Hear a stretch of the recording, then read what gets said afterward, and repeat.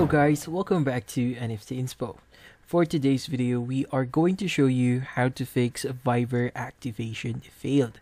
So this is gonna be a very easy one and a very fast one. So let's get started. So the first thing that you want to do here is we want to actually force stop Viber. So first thing is you want to press hold on the Viber application itself. Then from here you want to choose app info.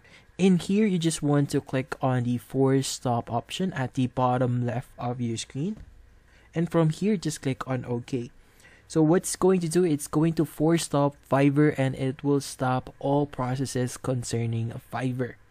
Now, the next thing that we want to do here is we want to clear our data for Viber. So just click on clear data. And from here, just click on clear all data. And just here, just click on OK. And once you've done that, the next thing that we want to do here is we want to check if there are any updates on Viber.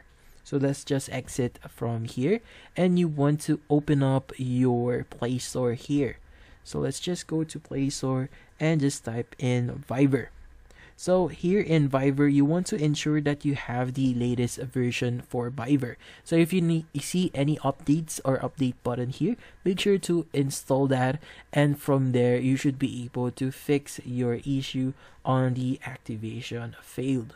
So if you're still having issues on accessing or fixing the activation failed on a Viber, then we want to actually suggest you to actually go to their help website. So just go to help.viber.com and you'll be redirected to this website here.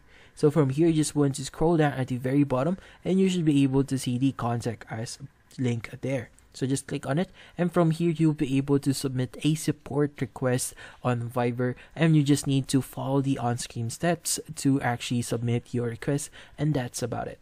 Hopefully this video was able to help you. Like and subscribe to NFT Inspo. Thank you for watching.